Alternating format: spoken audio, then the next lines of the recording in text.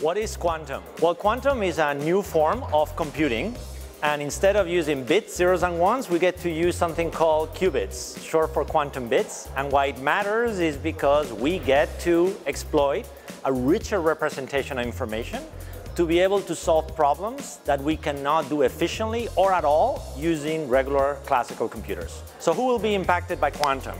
Basically, I would say is that over time, anybody that uses computation. So if you are an institution, like a financial institution, a bank, or an industrial company, or many others that has relied on computation to run your business, or to derive a competitive advantage exploiting computation for your business, quantum is going to make a difference. And the reason it matters is that the underlying math that is powering all these software and applications that we use, some of that math is fundamentally going to be impacted by quantum computing, and replacing that math will make a big difference to anybody that relies on computing for competitive advantage. What are we doing with Wells Fargo? Wells Fargo is an amazing partner of IBM Quantum, and we have been engaging now for a couple of years, where Wells Fargo form a fantastic small team that are composed of people with a lot of knowledge of mathematics and theory around quantum, and they partner with us, with IBM Quantum, to be able to explore use cases and applications like sampling and optimization and machine learning